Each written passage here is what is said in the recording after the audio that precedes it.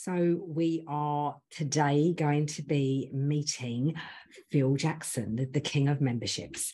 And I'm sure is going to be really insightful, and Phil's an absolute dream anyway to talk to. So I'm sure it's going to be a really interesting interview. And I will pass over now, and I'll see you on the other side. Hello, Phil. So welcome to the Inspiring Salon Professionals podcast. I'm so glad to have you on.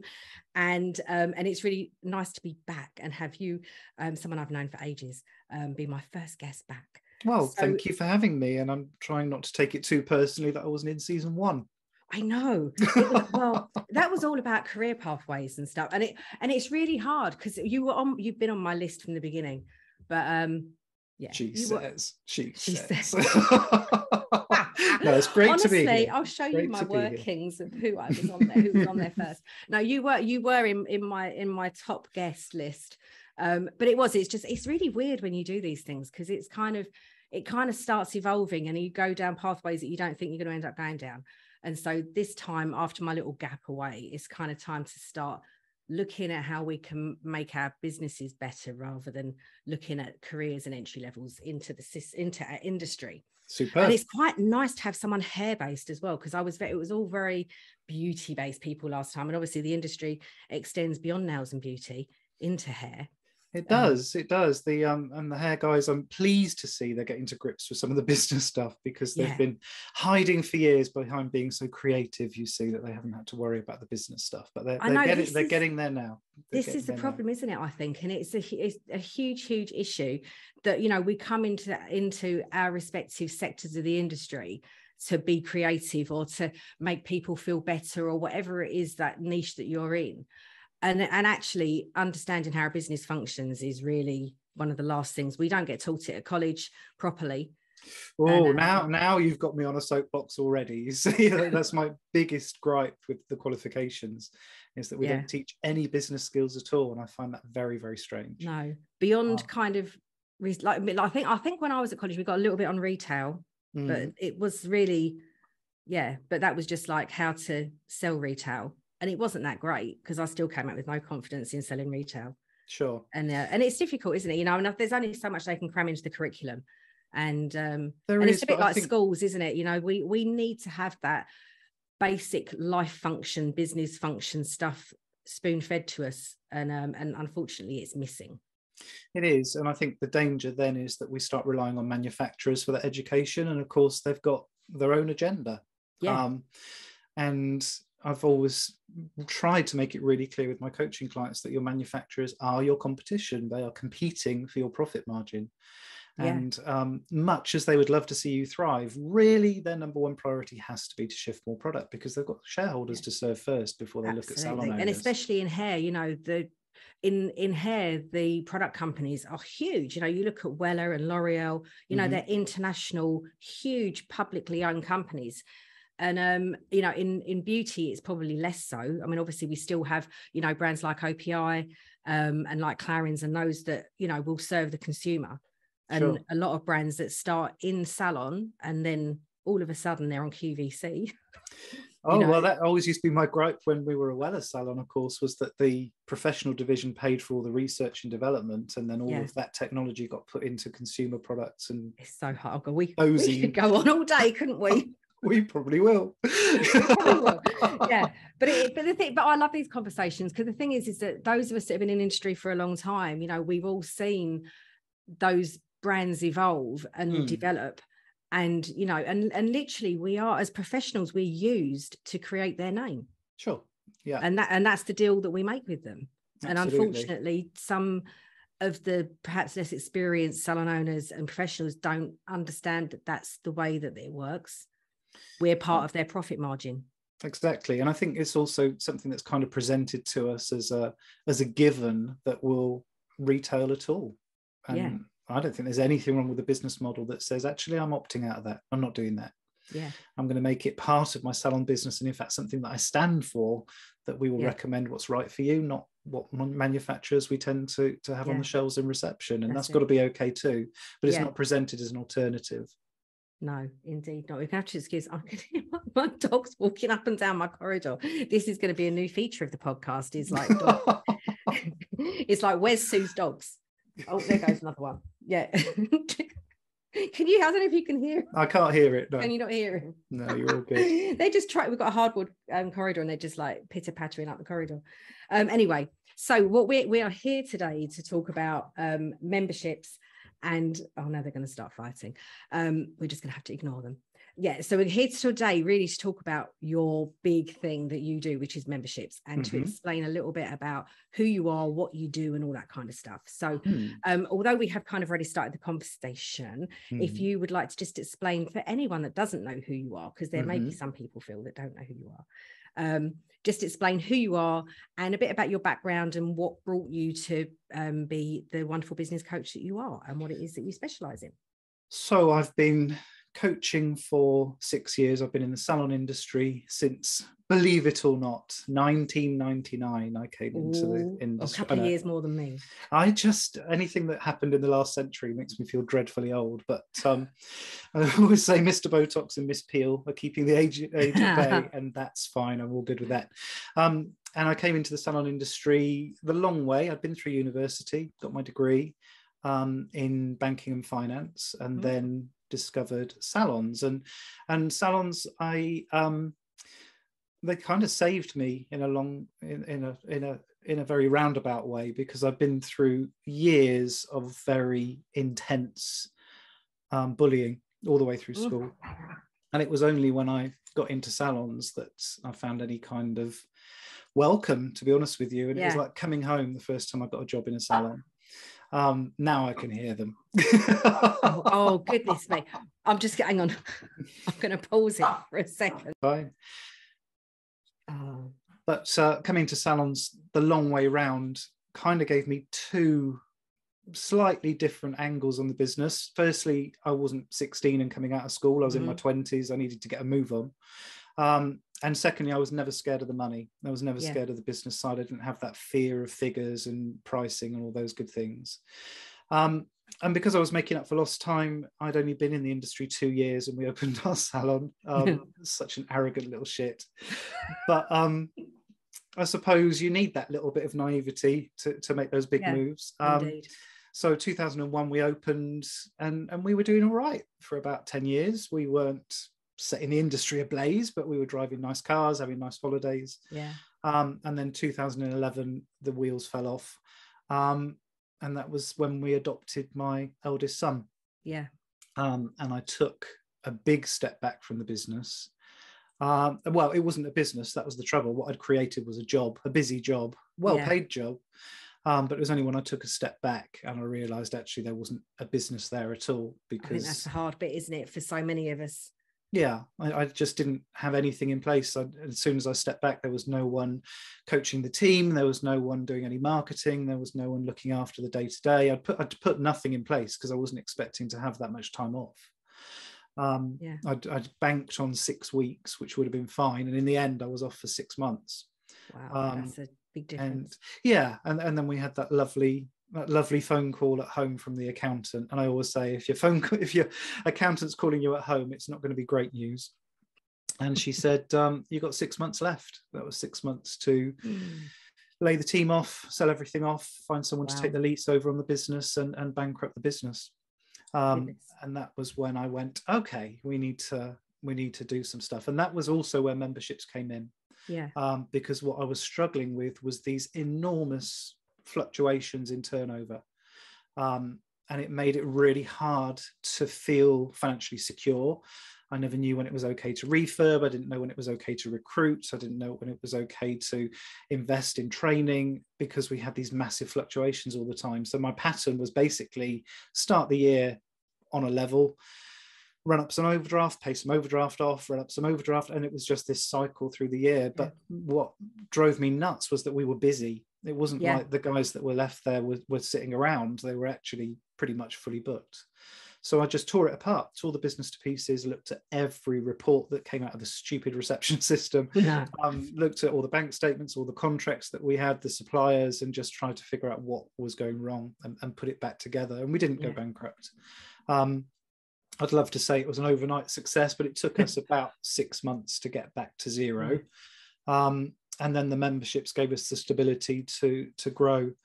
And it was also what got me into coaching, because I won some awards off the back of that. We got a couple of awards for innovation, because there was no one else doing anything like it. Nice. And then I started getting phone calls from other salon owners saying, can you help me put something in place? So I built an online program, and that was kind of the beginning of coaching. And I never went back full time. Yeah.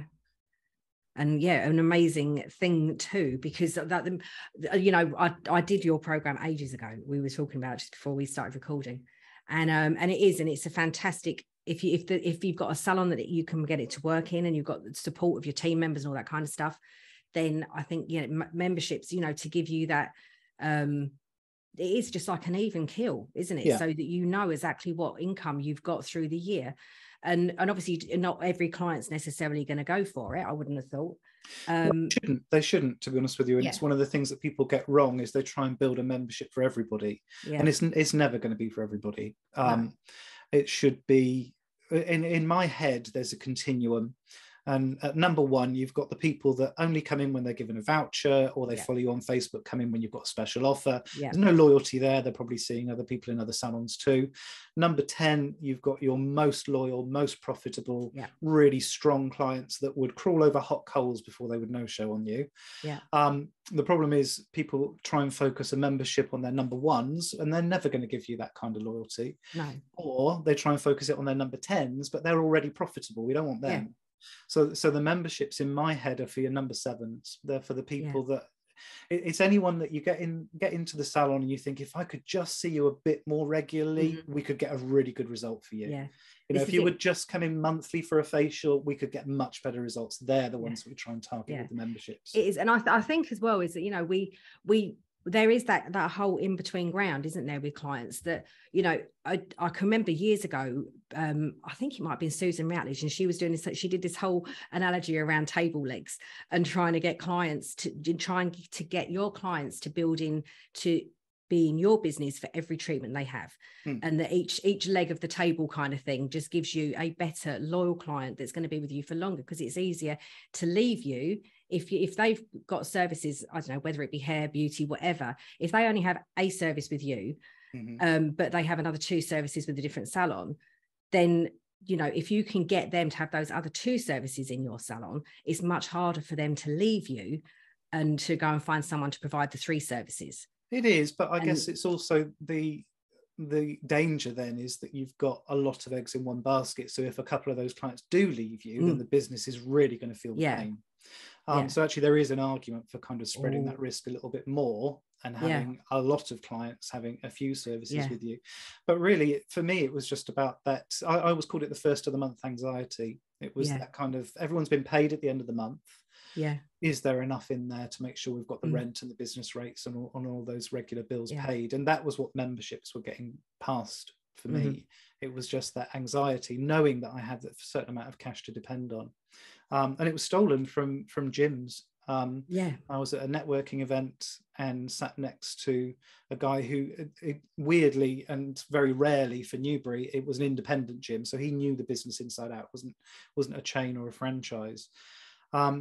And I just got really intrigued because he could tell me with relative certainty how much money he was going to make next month and in 3 months' time, give or take a few cancellations. You know, he could probably tell me what he was going to be making in 6 months' time.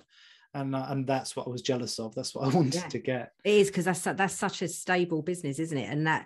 And also I suppose with the memberships comes that thing of people are reluctant to cancel because of what they're going to miss.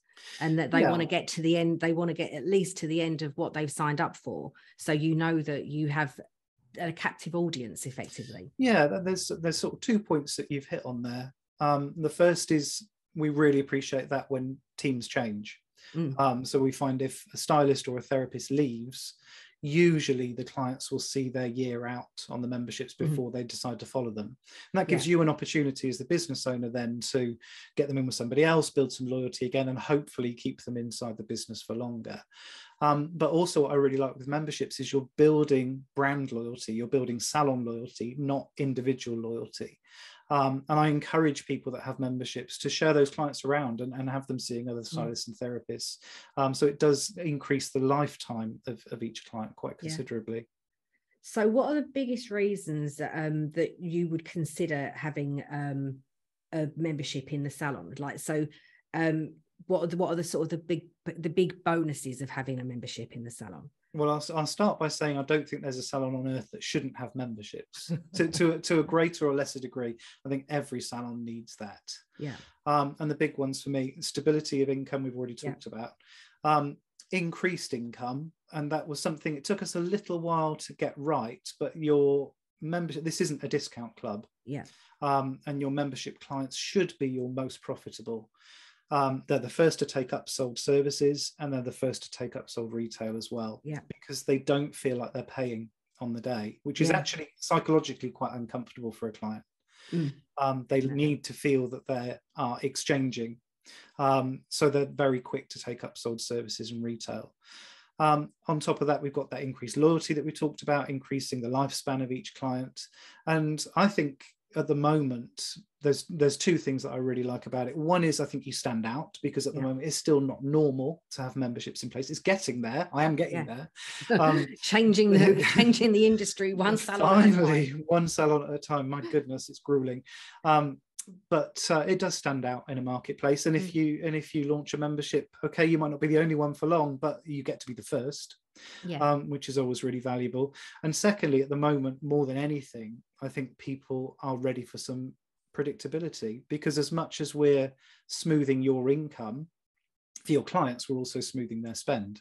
And particularly in hair, we see this. If you've got clients that are coming in every 6 or 7 weeks, by definition, they have a very expensive month, followed by a month where they spend nothing. Well, a lot of clients will sign up for a membership, even if there's no financial benefit, even if there's no extra benefits built in, which I think there should be, just because they're then paying the same every single month. It's that predictability of income again. And I never see resistance from clients. The clients always get it. It's the salon owners that are resistant. It's because I suppose as well, because I know you can build in so much value, can't you? I mean, you can build in retail into your membership, you can build in added value services and all sorts of different things, can't you, to make it more attractive to clients? You can. I try not to put retail in anymore, because they are ready to buy it anyway. So we don't see a lot of extra benefit for building retail into memberships anymore. It's not something I teach anymore. Sometimes we'll have kind of a welcome pack, so when they first sign up, then it gets them on that retail way of thinking, but generally we try not to include retail.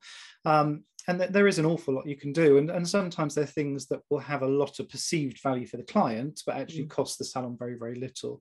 And that's the sweet spot as far as bonuses are concerned. It is. I think there's so many different varieties that you can do, isn't there? And so would you be able to have a membership that would be just in a beauty salon that would be just like a facials membership or something like that? Would that some of the most successful memberships that I've launched have been facial memberships.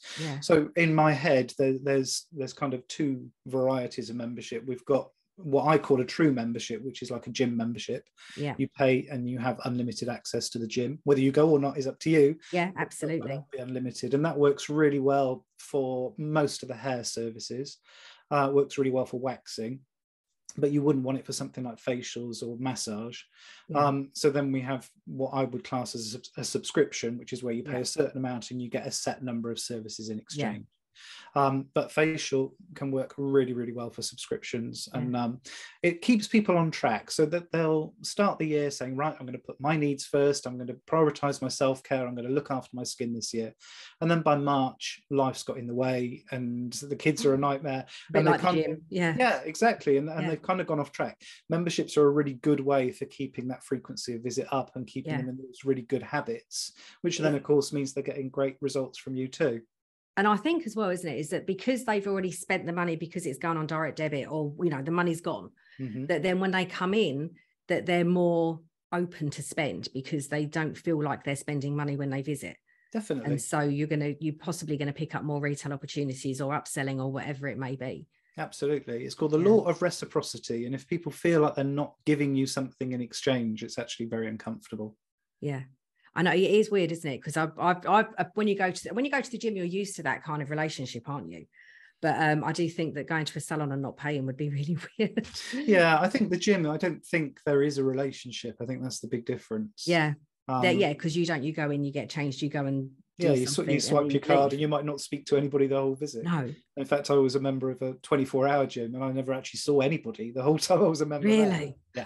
Yeah. What were you doing going at 2:00 in the morning? It was about 4 a.m. Really? Oh wow. Yeah. God, yeah. It was great. It was great. Yeah. Yeah, I didn't want anyone seeing me sweating and straining under a 2-kilo weight. I wanted to get in there and grunt and shout, and it was wonderful. It was wonderful. Oh dear. So yeah, I'm just trying to think, I can't read the questions. Hang on a second. Do you think it does work best in hair, or is it? Do you think that anything in our sector can work? I think anything can work. I'd say 80% of the memberships that I've launched now have actually been beauty. Yeah, really? Yes. Yeah. I think it can work beautifully well in hair. I think it works great on facial. Massage memberships are always really popular. Yeah. Anything to do with waxing definitely works really, really well. I think the only things that I have struggled with memberships have been where I've only struggled twice. Once was a nail membership, and it was purely because the profit margin wasn't there. It was such a tight margin. It's a really hard margin. It is, and I've actually taken nails out of a lot of salons over the last couple of years because those margins are so tight. And I think if people aren't prepared to charge for their time, that's the problem. Yeah. In fact, the episode I've just been recording, I've just been talking about that, and just that we actually have got to work out how to price ourselves better. Yeah, and absolutely. We can't charge £25 for a set of gels and expect to earn money out of it. No, and actually that's a big thing for memberships across the board. You've got to have the prices right first. Yeah. If you build a membership on top of wobbly pricing, it will just magnify it. Yeah. And then the only other time I struggled was it was back in the day when blow dry bars were a big thing. And I was brought in to consult on a membership for a blow dry bar in central London. They didn't know who their clients were. They didn't take any client details. It was literally just roll up, grab a seat. Wow. And I said, we can't build that because there's no loyalty and you don't know who your clients are. No. So that's probably the only times I've been beaten. The only ones I'm a little bit edgy around are when we build memberships around aesthetics. We've got to be really careful then. Well, yeah, because obviously you don't want too many needles going in your face over the course of a period of time, do you? And I don't think you're ever adding value if people are having services because they feel they're entitled to them. You want people having services because they appreciate them, they need them, they see the value in it, not just because they feel like, well, I've paid for 3 sessions, I'm going to have 3 sessions, whether I need them or not.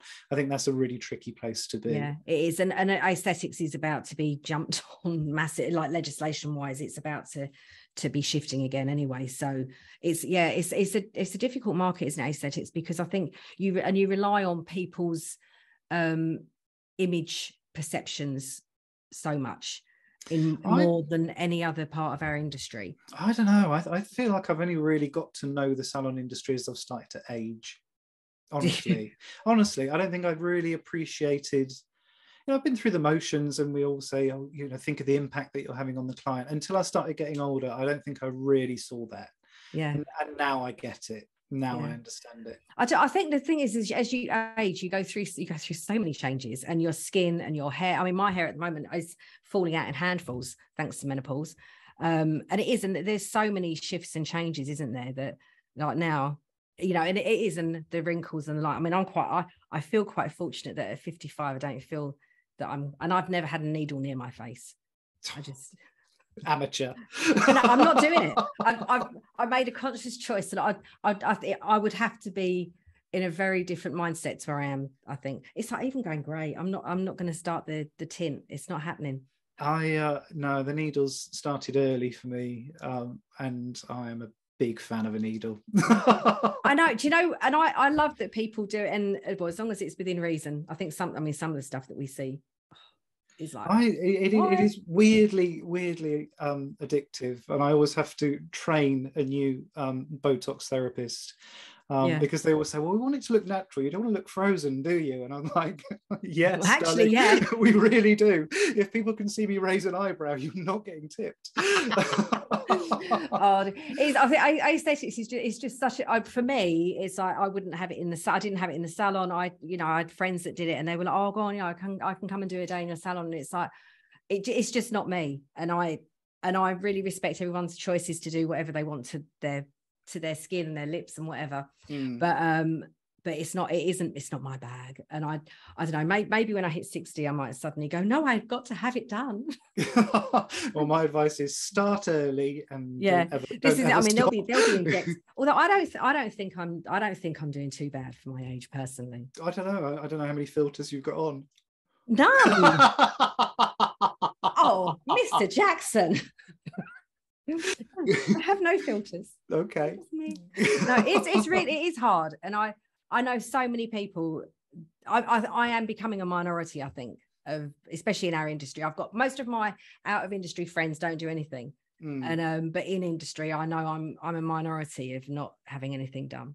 I think it's harder in hair, actually, because I think if you stand in front of a mirror and look into a mirror 200 times a day, I think that's really bad for your self-esteem. Yeah, probably. I've never thought about that, but it probably is, isn't it? I rarely go to hairdressers anyway. I've had family members that have been hairdressers, so I've always been quite fortunate to not have to go and sit in the salon.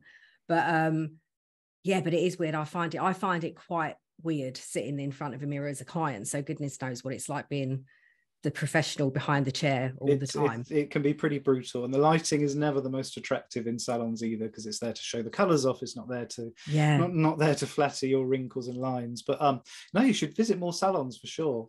I know it's a really interesting. Yeah, it's an interesting thing, and I think what's fascinating for me is you realize how right you've got it all these years.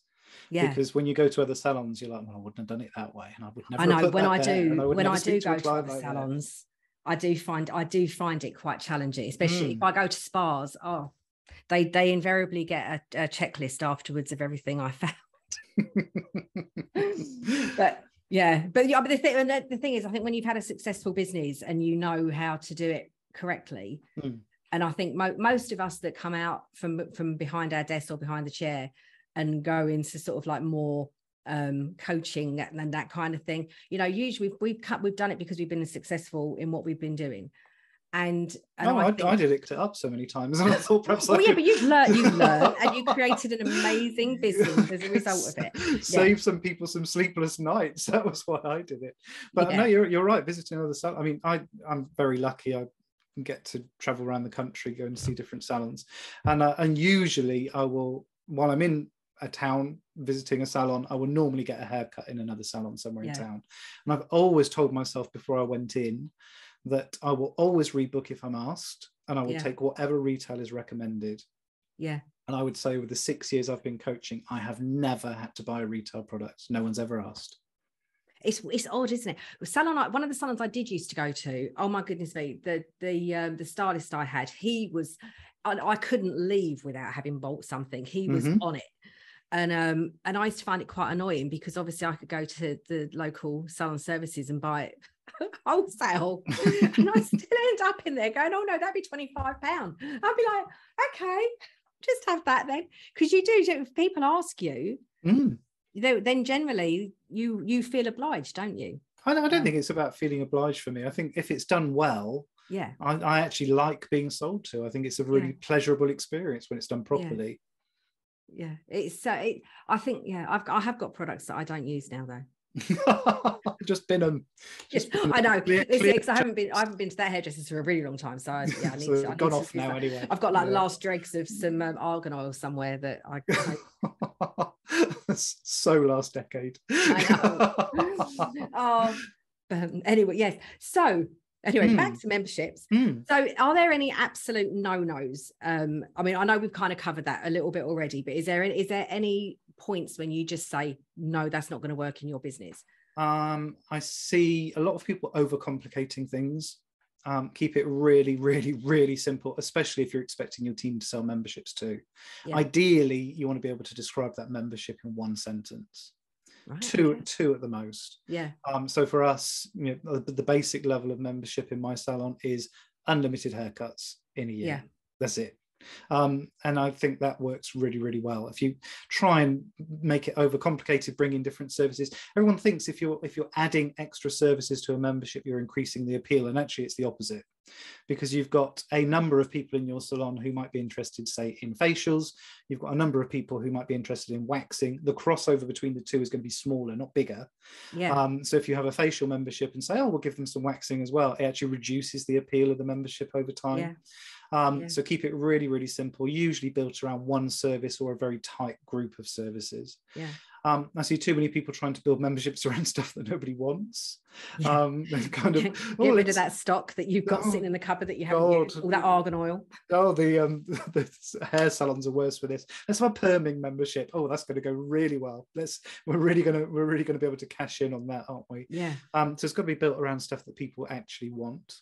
And I said before, it's not a discount club. Yeah. I see people trying to discount it. It needs to make financial sense. Don't get me wrong.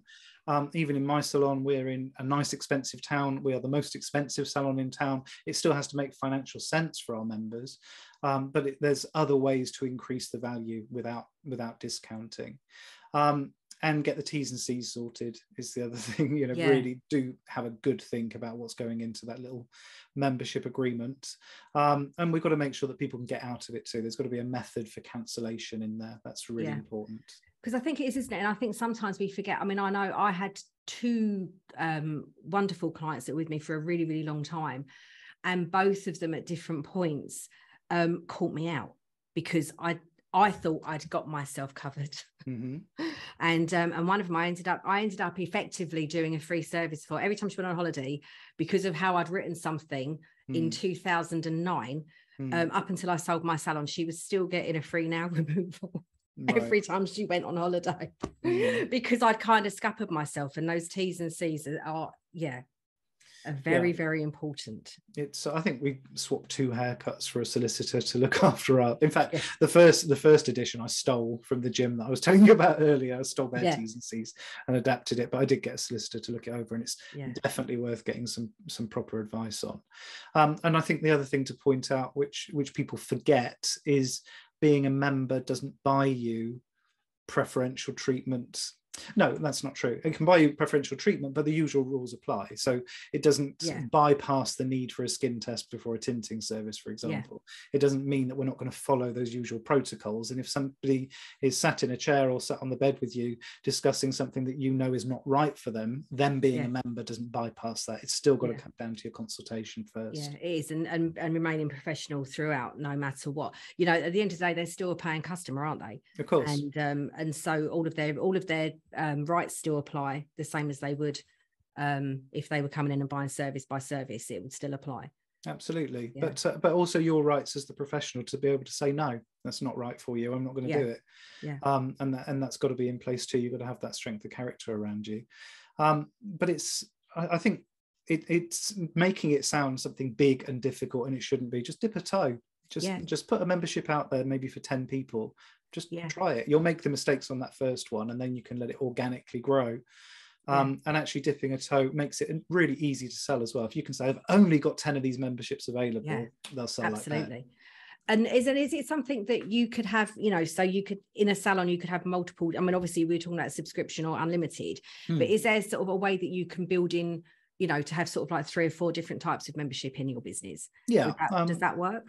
It does. What we got wrong, and I'm still undoing now, is we had tiered memberships. So we have unlimited haircuts, then the next level is unlimited haircut, unlimited hair color, then you can add on unlimited blow dries and so on. So it goes up in tiers. I wouldn't do that next time. It's going to be, you can have a hair cutting membership and there's a color one. Maybe you get a discount if you sign up for both, but they're not kind of intrinsically linked, because what we found was a lot of people, because they hadn't come across this way of spending before, they're taking the basic level of membership, and then 2 or 3 months in, they're saying, oh, I wish I'd gone for the color one now. And then we have to stop one membership and start another one, or upgrade. It gets really messy.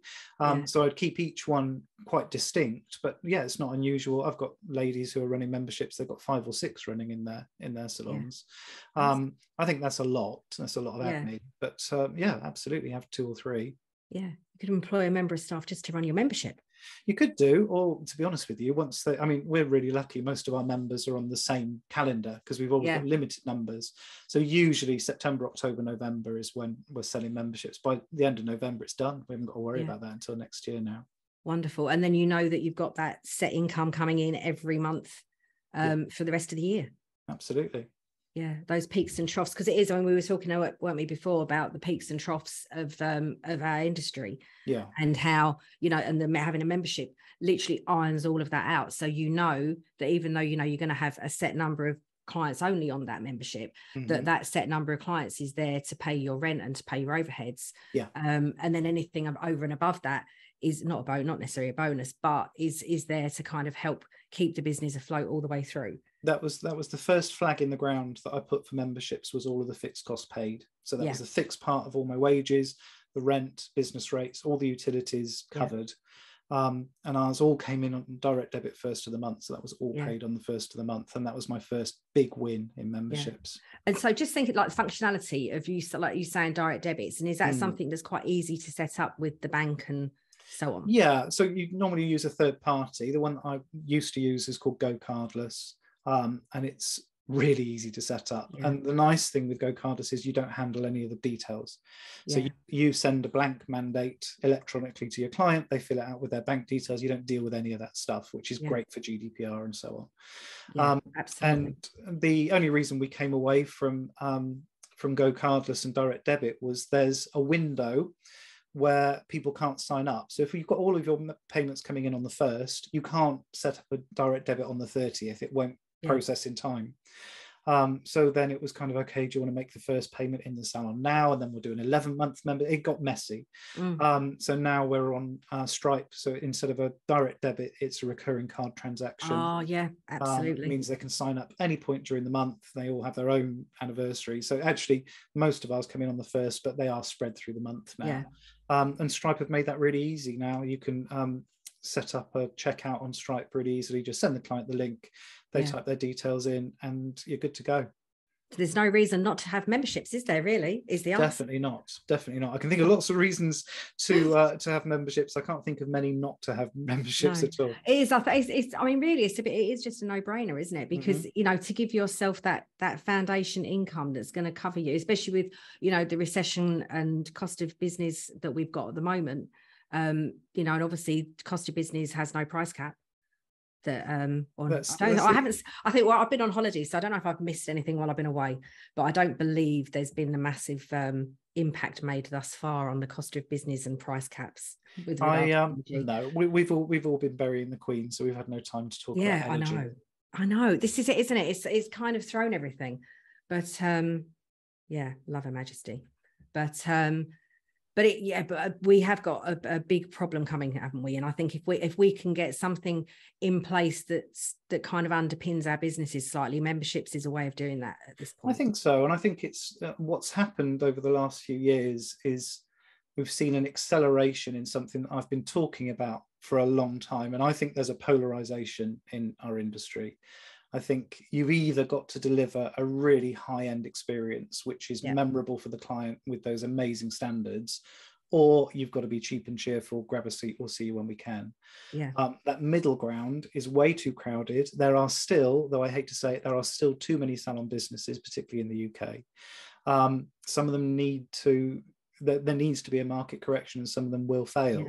But it's the middle ground that's getting squeezed. And I've always known which end of that continuum I want to be. It's more fun to be at the top end. You get to have the nice products in the salon. You get to have the best cup of coffee. You get to invest in training and all those great things.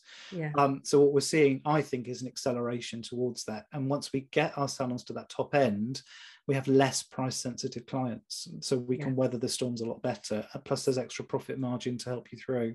I do think, you know, it's a really double-edged sword, isn't it? It's like some of the social media and the reality TV stuff has kind of made it, in my view, we seem to have become, it's an entitled thing to have your nails done, have your face done, or have you whatever it is that makes you become like that reality TV star or whatever you see on social media.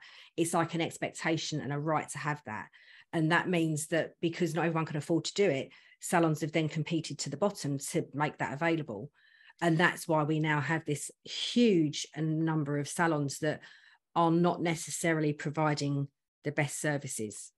I think it's also a real lack of creativity in a lot of salons in the way that they compete, because what you're describing is competition on price, and that's all I ever see. No one's ever competing on experience. No one's ever competing on any of the other stuff. It's just who can go to the bottom of the ladder, which is a really dangerous thing to do. And I think where we got the messaging wrong was as we came out of lockdown, because we've always pitched our services as essential. It's essential that you keep this up. It's essential that you have the maintenance. Our clients have been without us for so long that we couldn't sell that as essential anymore. They knew bloody well it wasn't essential. And yet the marketing message didn't change in salons, and we missed a real beat there. We missed a real opportunity when people weren't going abroad and they were looking for ways to feel better about themselves, and they were looking to get into self-care. And we had a real opportunity there to position what we do as much more meaningful and on a very different level to that superficial. And I didn't see many salons making the most of that, and I still don't, which is a real shame. But that's where we should be competing. And I think, and maybe that's a way forward, isn't it? Self-care memberships, that maybe we can combine the two.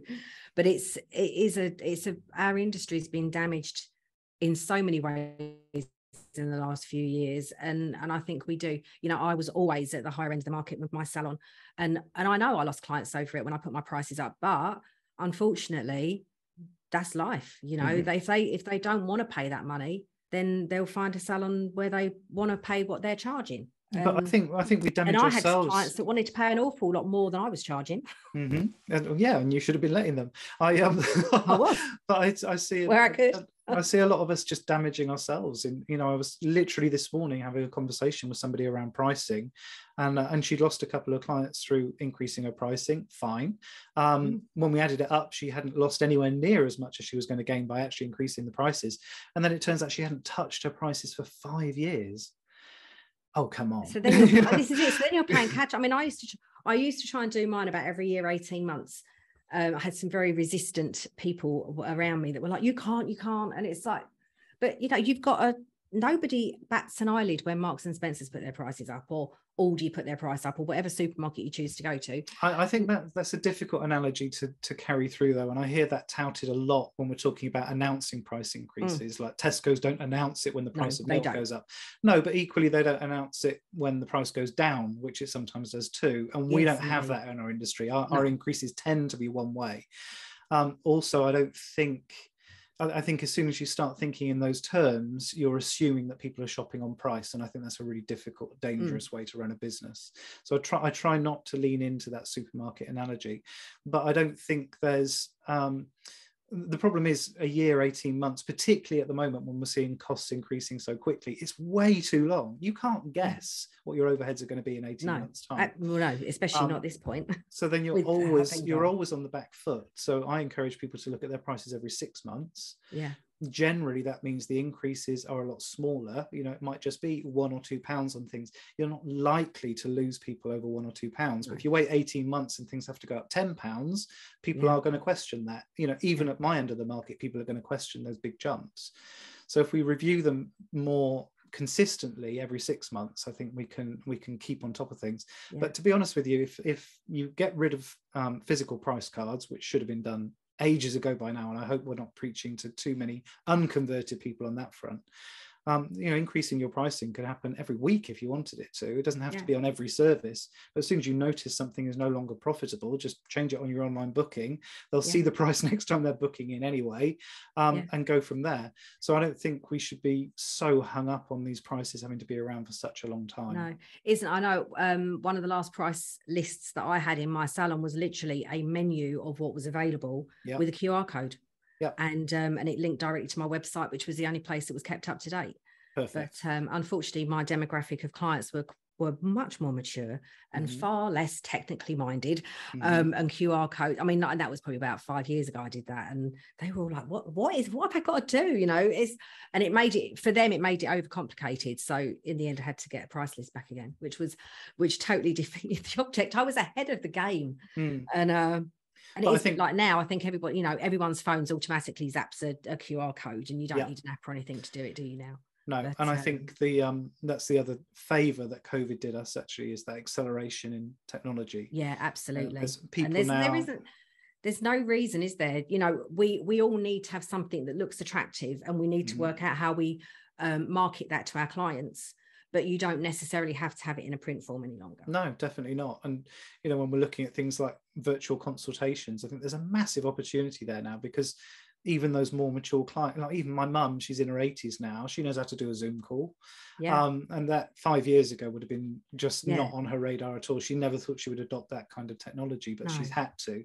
So there's a massive opportunity there for us to embrace technology. But innovation has always been a real struggle in our industry. I think we're great on innovation in product, but as far as the way that we carry out service is concerned, I think we're so slow. That's it. But I suppose, again, you know, it takes us back to the beginning conversation that we had of colleges and business education and all of that kind of stuff, isn't it? And the fact that we don't get that fundamental underpinning technology. We don't learn about online booking systems in college still. You know, there's so much missing, isn't there, from what we get taught? I think what I see missing more than anything, though, is the fun.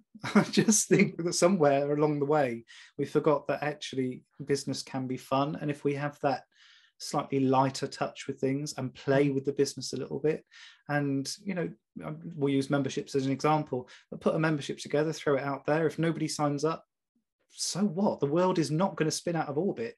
No. You know, just play with the business a little bit more, have more experiments, be prepared to fail a little bit more, and just have that slightly joyful approach to it. And that's what I see missing more than anything these days, is people are really starting to hate their businesses, and that's a real shame. Yeah, definitely.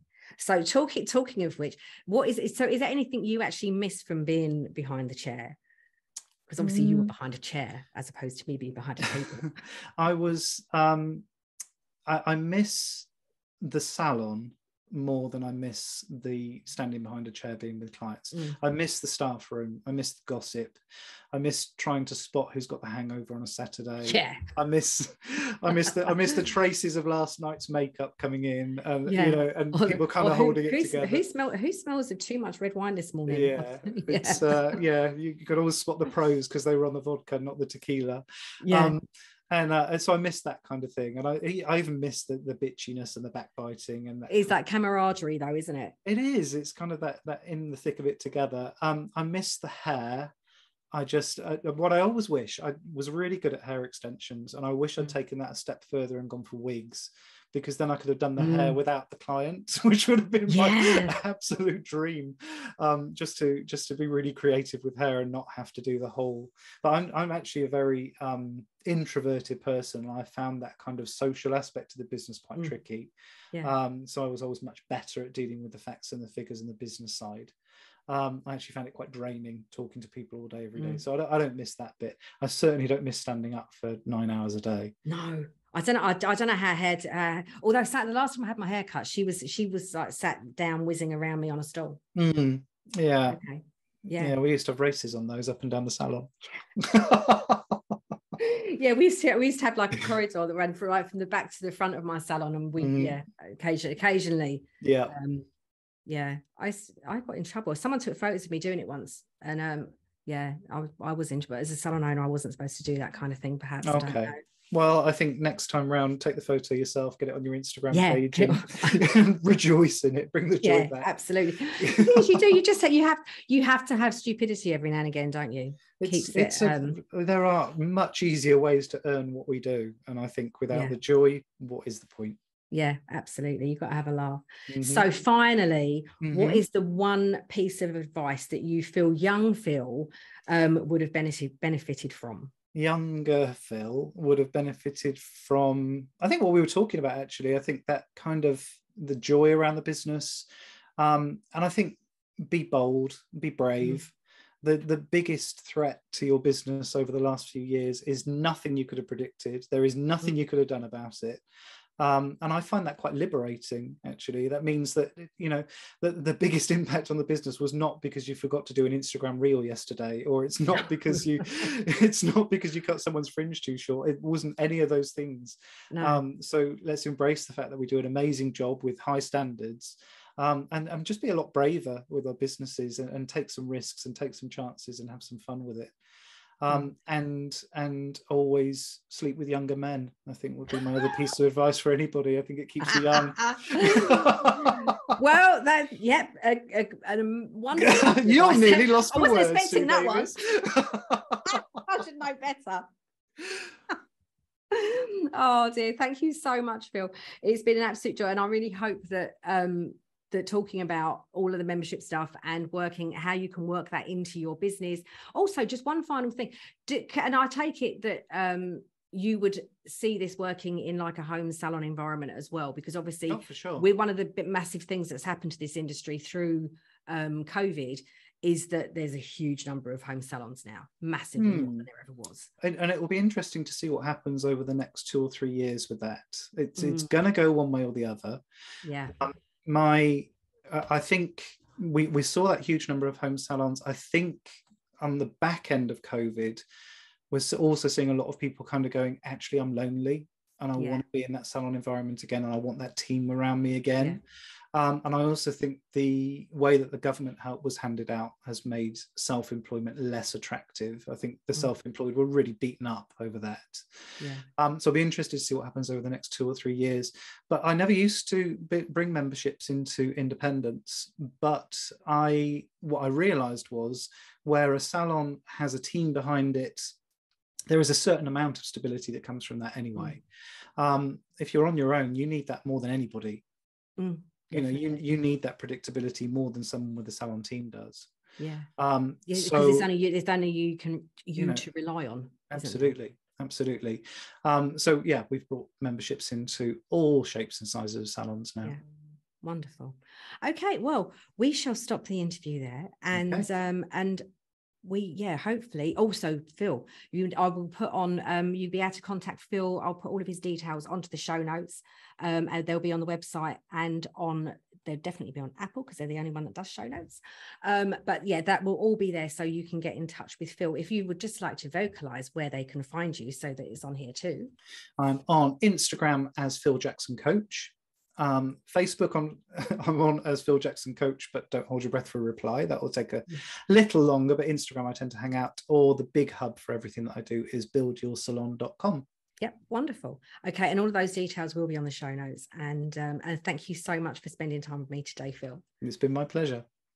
What a fantastic interview that was. And thank you so much, Phil, for being so open about your memberships and what people can expect, and how they can be utilized in your business, whether you're a home salon, mobile, whatever your setup is. It seems that Phil and his memberships will be able to help you maybe iron out some of the fluctuations that are going to be coming for all of us over the next few months, whether that's in the sort of the winter drop down of clients, or whether it's, with the cost of living, cost of business, fluctuations that are going to be going on as well. And maybe now is a good time to invest in Phil's training of how to start a membership scheme in your business, so that you can get that stability of income that will help you in the coming months. As Phil said, he's given you all of his tags that you can find him on social media and online, and all of those will be in the show notes too. I hope that you found it really interesting too, because memberships are a different way of working, and it is something that is not how our industry has ever really worked before. And I think Phil kind of hit upon something a few years ago when he brought memberships into his own business, and the way that it turned around his business when he was in difficult times.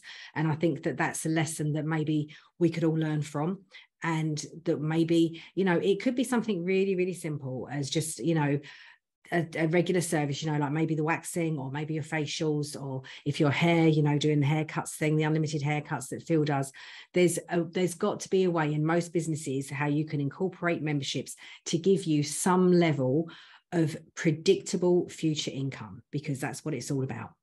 And I will see you next time on Inspiring Salon Professionals. Thank you for listening to Inspiring Salon Professionals. If you've enjoyed the podcast, please subscribe, leave a review, and share with fellow industry professionals that you think may enjoy the show. Links and further information can be found on the show notes or on my website www.suedavies.org. Here you can also find some downloadable free guides that you may find of use. You can also hear from me and join the inspiring salon professionals community on my Facebook group. Thanks again and see you next time. Bye for now.